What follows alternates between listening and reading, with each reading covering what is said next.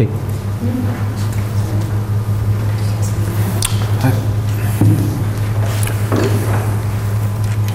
I would like to thank you very much because let's say without that presentation we can still have a wrong idea about the global indices. Of course, those indices are already used in our country and help for the classification of some species and even it feeds some decisions. So now we know about it, we can be more careful. And what is needed, of course, is, let's say, more data in our own country and to try to solve our own problem, as you see. Okay, the type of data we have and even the quality, the quantity also depends on collaboration. Collaboration with data holders in general. That is another face of a problem. Yes. They are not willing to collaborate.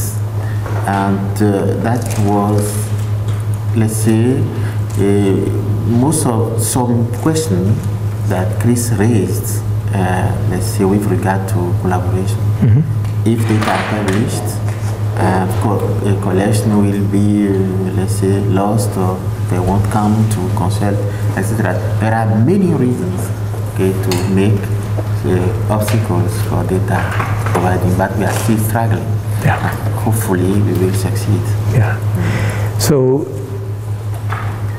for 1 second I'm going to be the optimist. Just 1 second. And by that I mean, if you look at some of this array of initiatives, you can say that a lot of the data holders, let's say the institutions that hold data from your country, a lot of them have digitized their data and made them available. Okay, so I sent you a bunch of data from the GBIF site, there's lots of data in the VertNet site, et cetera, et cetera. So there's been some positive indications.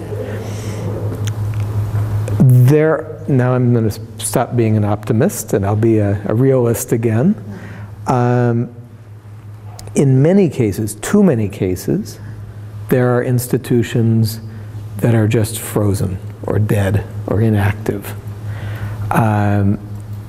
I began my career as a museum curator in 1992, and I kind of started in this business back into the 80s.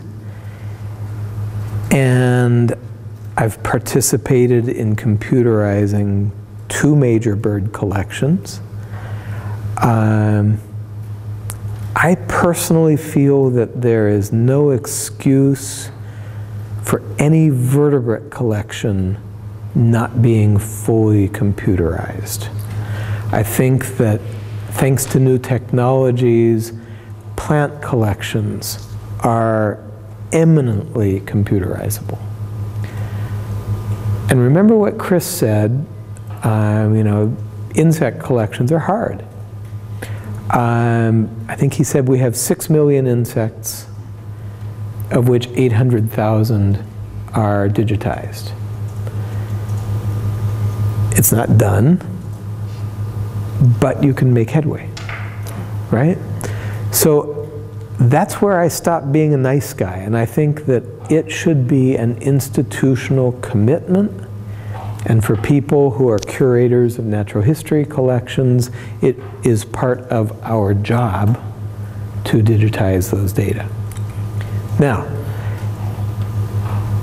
everybody is resource poor.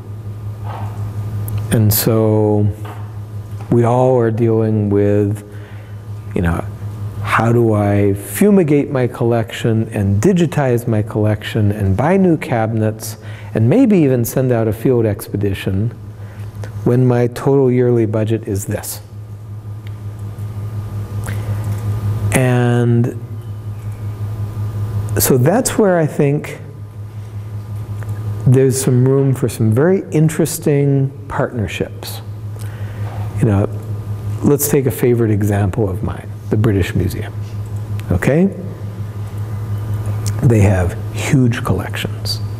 I know the numbers on the bird collection. It's essentially 1 million birds, not including eggs. So it's the largest bird collection in the world. It's essentially 100% non-digital, nothing computerized.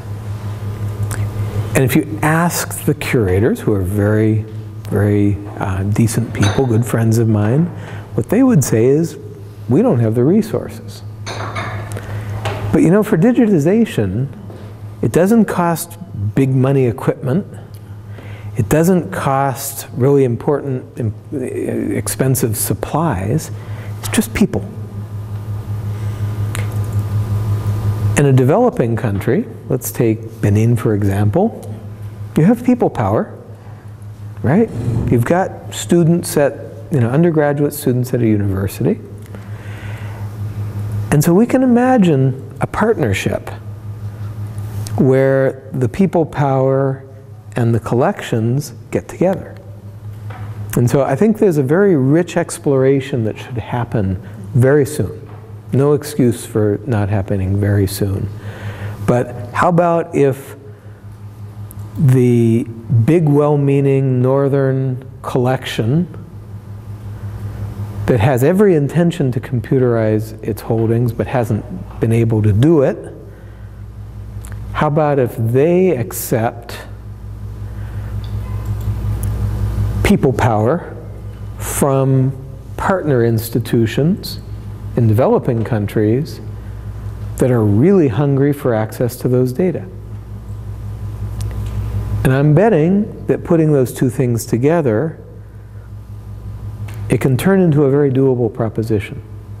So that's a model whereby we can take the needs of each party and the strengths of each party and make something happen. Needs to be fleshed out and explored, but I think there's hope for opening up those gates of data.